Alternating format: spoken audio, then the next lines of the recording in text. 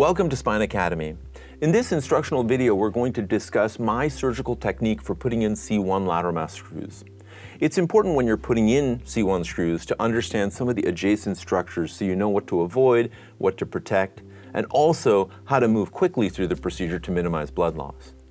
In this video, we're going to discuss my surgical technique for kind of sequencing instruments and the sequence of views that I like to get so that you can safely and accurately put C1 lateral mass screws in your practice.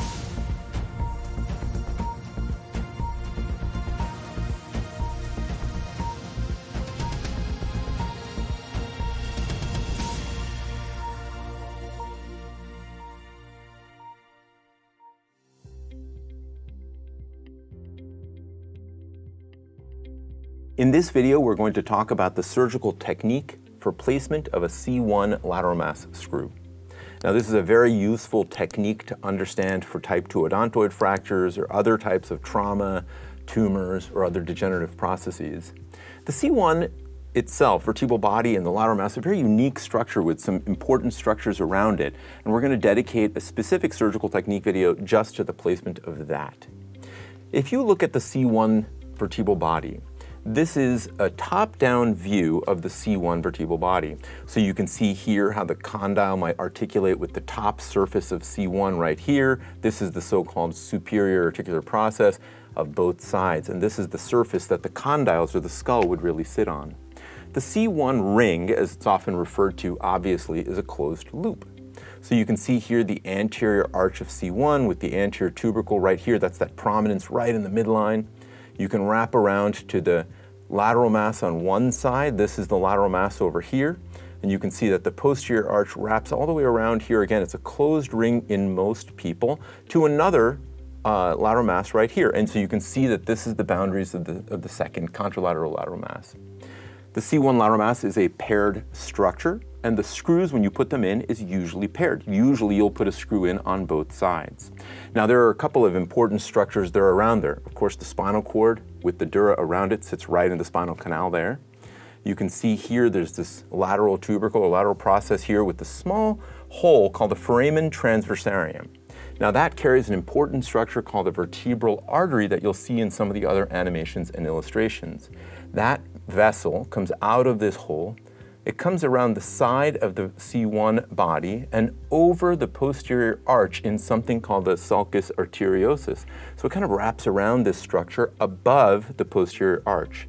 So this screw typically goes in below the arch, and we'll show that both cadaverically and also in illustrations.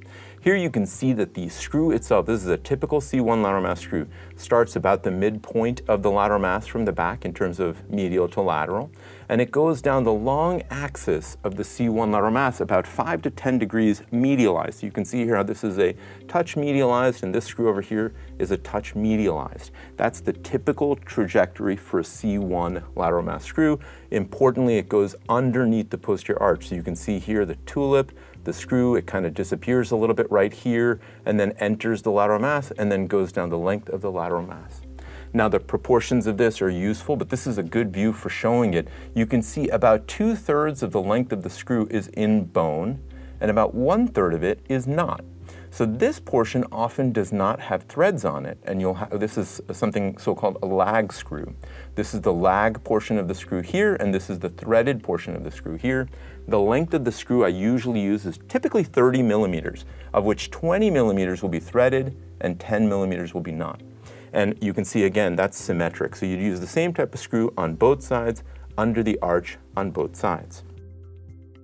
If you look at the C1 again, with respect to the rest of the spine, this shows you just from the front, it sits right at the top of the spine.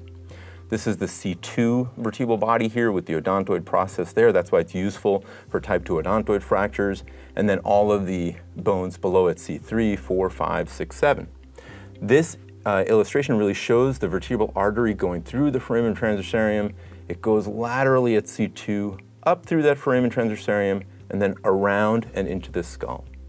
This is looking at it from the front, but if you spin this image around, you kind of get the sense that, again, you're looking at C1 at the top here. This is the vertebral artery kind of wrapping around here. This is that posterior arch we talked about. This is the C2 vertebral body here. This is the spinous process of it. It's usually very prominent and bifid, and a pars screw, which is a typical screw to put in here, would go in right about there. So we'll get into that more, but understanding where C1 and C2 are relative to the lateral mass and the structures below is very useful. Now, if you kind of zoom more in just into C1, this is looking at it from the back. So this is, again, that spinous process, the bifid process of C2. You could see the posterior arch of C2 here, and the posterior arch of C1 right there. You also see the vertebral artery coming up and around into the space above the posterior arch. So this is that sulcus arteriosus that it's sitting in right here.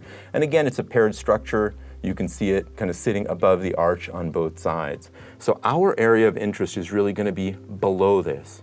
You can see again the posterior arch of C2 here. This is that back wall of the lateral mass, and you can kind of see it. It's a little bit deep to the plane. It's ventral to this structure right there. So if you think about where the screw itself is going to go, it typically goes in underneath the arch, this spot right here where you see that red dot. So you'd see it on both sides over here. It's about the midpoint of the lateral mass. But I use a very important structure, the C2 pars, which often I'll put a C2 pars screw in before putting in a C1 lateral mass screw. And that's because the pars of C2 is right here, so the screw itself would sit about here. The screws below it, the lateral mass screws of 3, 4, would all kind of line up, so that the idea is to make all the screws collinear in the same parasagittal plane. And that would be the case on both sides. So you can see here again where that entry site would be over here. Now, if you imagine rotating the spine once again, you could see that you come underneath this posterior arch to the back wall of the lateral mass here. So this is the lateral mass. This is the back of it. This is the bottom surface of it, or the inferior articular process of it. And that articulates, of course, with C2. And then this is wrapping around the front. This is that anterior tubercle that I showed from the top down. So your screw would typically start right about here, and it would be directed kind of straight towards that anterior tubercle, pretty parallel to this posterior arch, the back wall of the posterior arch. So here's an example of a screw that might fly in, and you can kind of see how it comes underneath the posterior arch, and then it would be directed into this process, or into this structure right here called the lateral mass.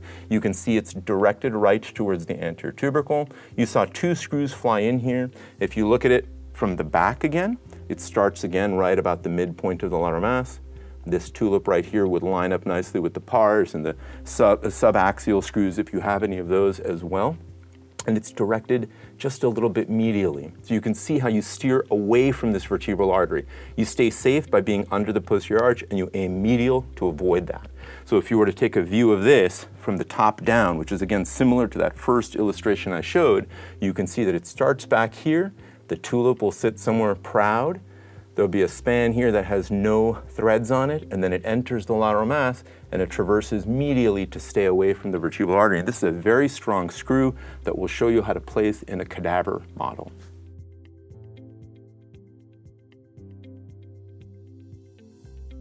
So let's dive right in.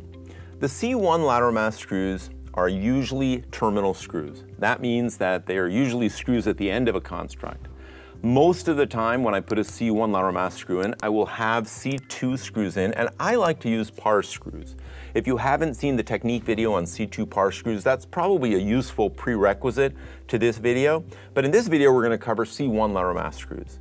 So if you look at an image of the cervical spine from the back, again, C1 is right at the top here. You can see the posterior arch of C1 and the lateral masses just kind of in front of that posterior arch, just below them, where the screws themselves go in. So I like to line up all my screws. So I make sure if I put a C2 pars screw in, or a C3 lateral mass screw in, or any of these, you can see here the start points for where those screws might be. And I will carry that same line straight up to the back of the lateral mass of C1. So here you can kind of see where the start point would be so that it all lines up. And I think that planning helps making sure everything aligns nicely and you can drop your rods nicely at the end. But so here you can see the start point would be here and over here, lining up nicely with everything below. So here's a cadaver dissection where we've already put in the C2 pars screws. And you can see here how the screws kind of line up pretty nicely. Usually once I've got those screws in, I'll use a head turner to really be sure I can kind of define what that paramedian plane is. So here you can see kind of a line there. Here you can see the line there. You can just see the C1 lateral mass here. So my dissection will be immediately above that. Now, I always put in C1 lateral mass screws with fluoroscopy. And the reason that that's important is so that you can really see that your trajectory is aiming properly in the middle of the lateral mass. If you have a side view, which is the fluoro image that I typically get, here's what the spine will look like.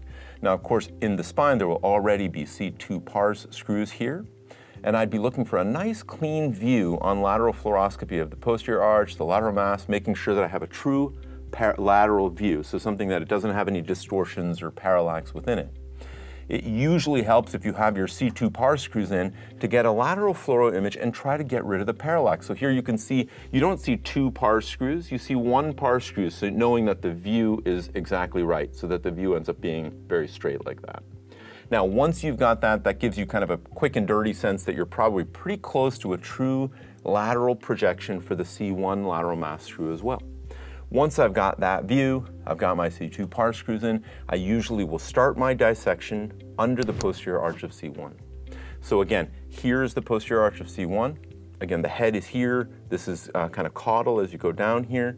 I will usually track along the bottom edge of the posterior aspect of the arch of C1 all the way to the back wall of the lateral mass.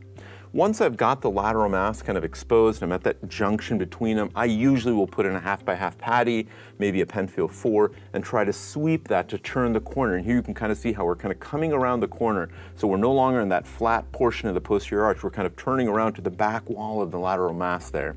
And I like to expose that pretty cleanly, medially, very aggressively, right to the medial edge of the lateral mass, which is the lateral aspect of the spinal canal. But then laterally, I don't go crazy because the vertebral artery is sitting out laterally. So usually I'll kind of identify the medial border, I'll expose enough laterally to get my screw start point lined up with the C2 screw. And I will do that on both sides, and we'll kind of cover that on both sides. Once I've got that exposure kind of cleanly, I usually will put a Penfield 4 right to that junction, and I'll get a lateral x-ray. And here's an example of like the lateral x-ray showing that I'm below the arch here at the back of the lateral mass, and I'm pretty comfortable with my start point, knowing that that would be a pretty good start point for my C1 lateral mass screw.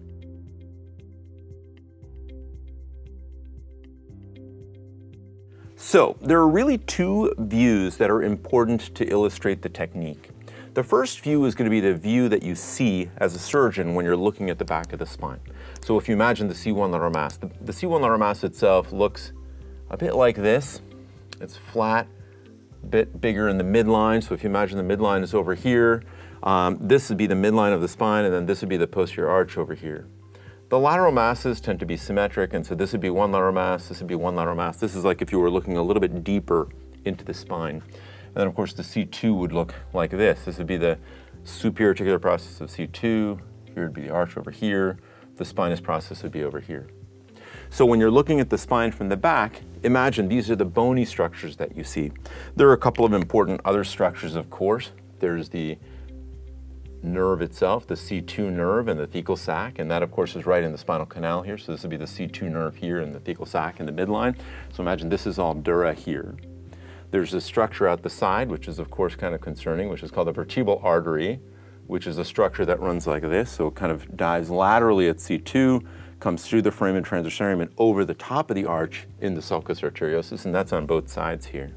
So those are really important structures that are right in your neighborhood when you're doing these. So usually when I'm doing this, what I will do is I will start by identifying my C2 pars and then the C2 lateral mass screw.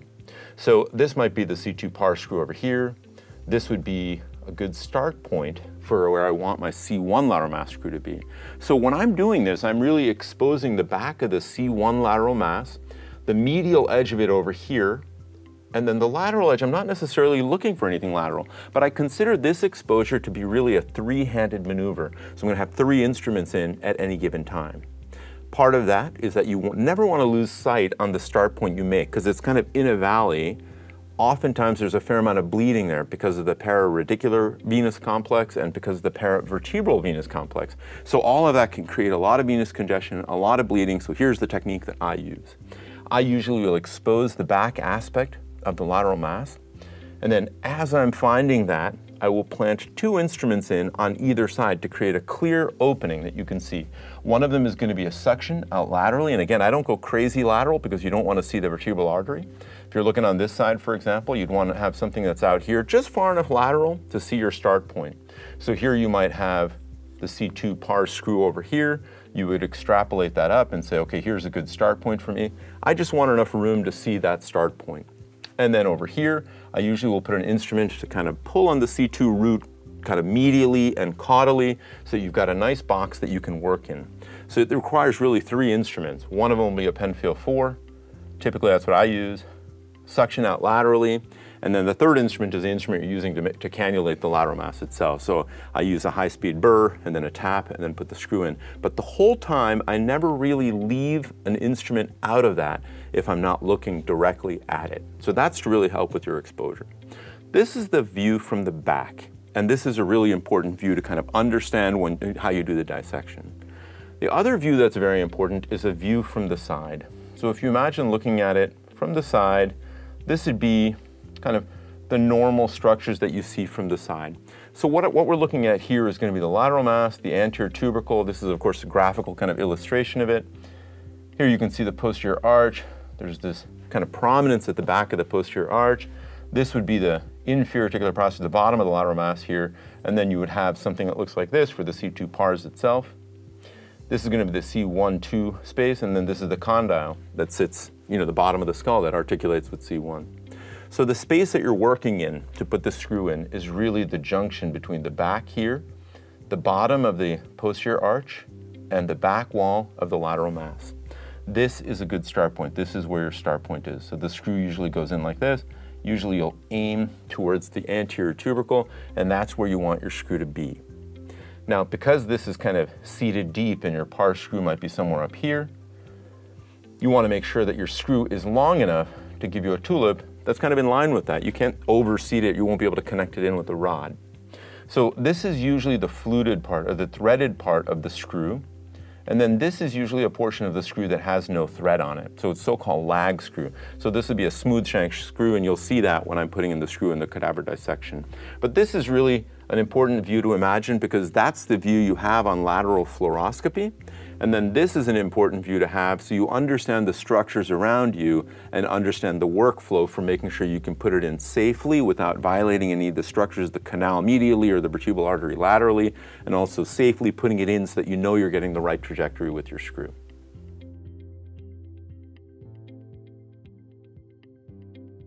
So now that we've established those illustrations, let's get back to putting in the lateral mass screw. So once again, on this view, you can see the posterior arch of C1. You can see the back of the lateral mass. I usually will make my start point with the drill using a 1.7 millimeter drill bit. Once I've made my start point, again, at that intersection between the posterior arch and the posterior wall of the lateral mass, I make my start point, I'll check an x-ray with it, and then adjust my trajectory, and then I actually cannulate the lateral mass, leaning it just 5 to 8 degrees medially, using that same drill bit. And I'll go to a depth of 15 millimeters, which is usually where the hub of that bit is.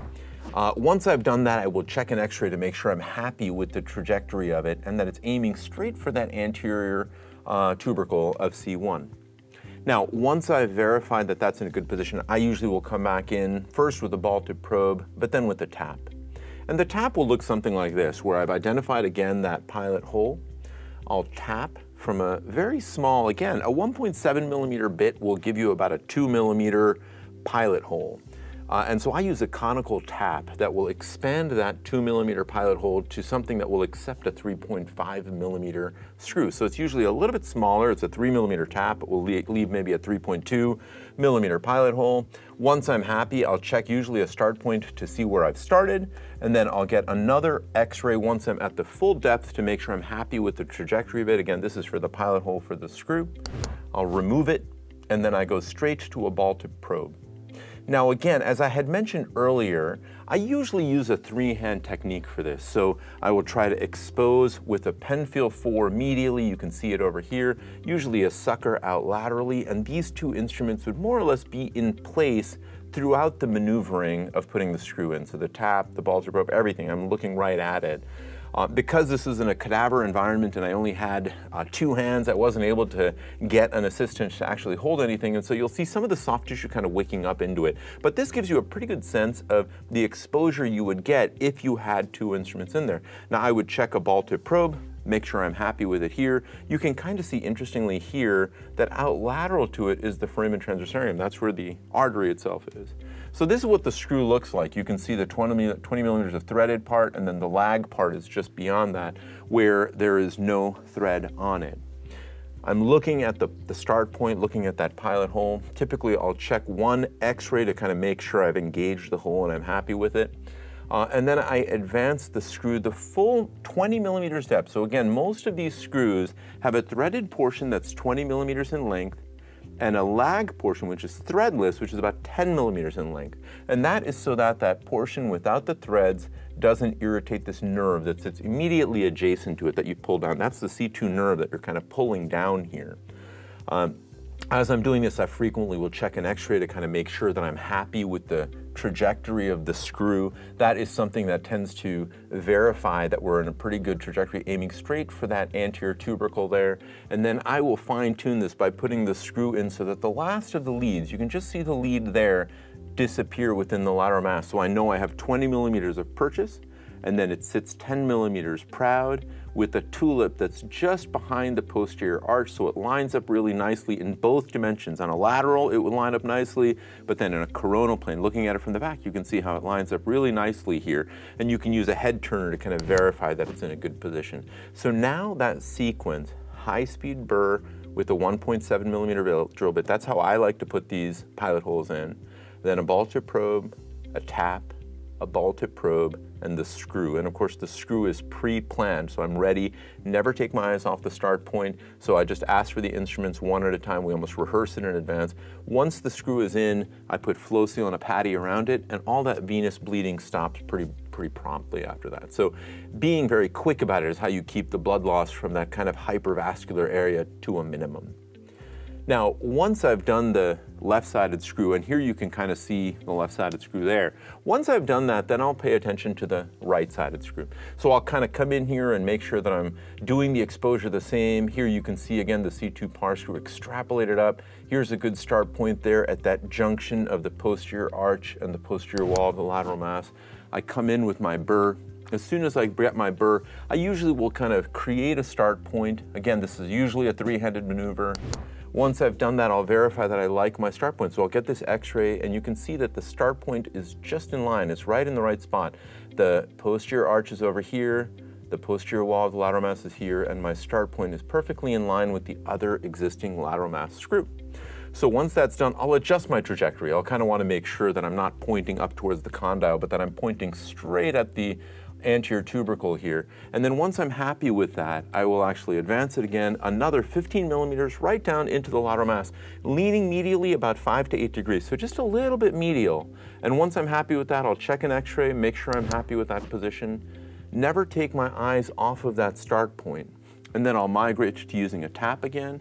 We'll tap the pilot hole, come out with it, make sure again that at a depth that I'm happy with the position of it, so I get this X-ray that shows that the position of it looks good and the trajectory of it looks good.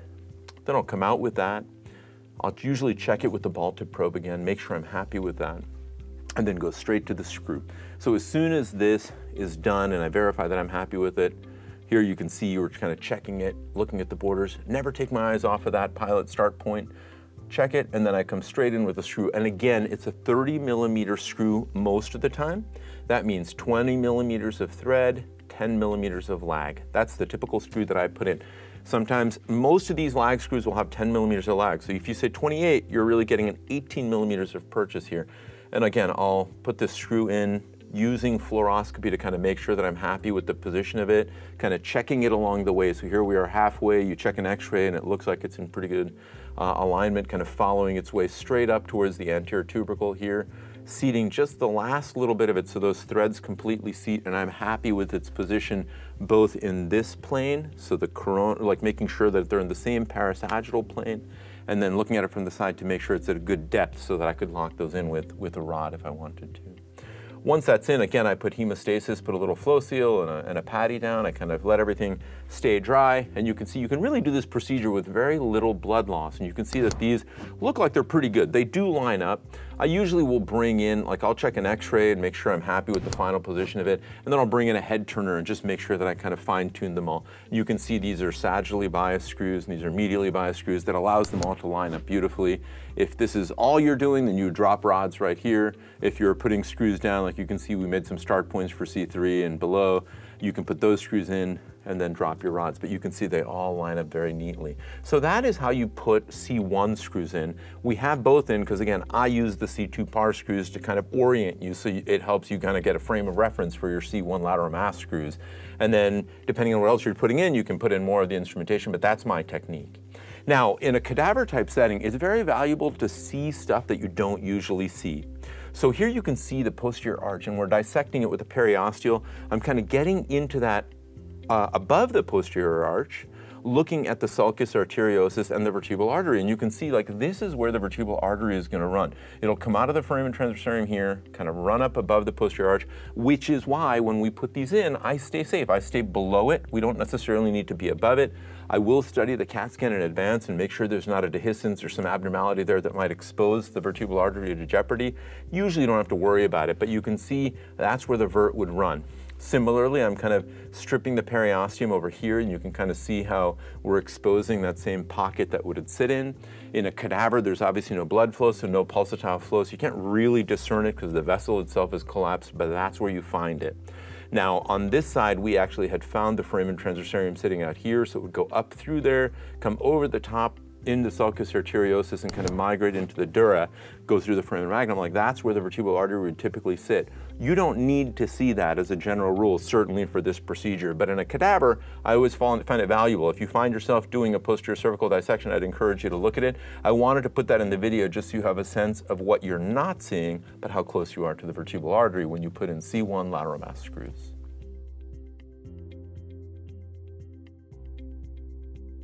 In this video, we covered the technique for putting in C1 lateral mass screws. As I mentioned at the beginning, usually a C1 screw is put in with subaxial or axial screws, so that would be C2 par screws or screws below that. It's usually a terminal screw.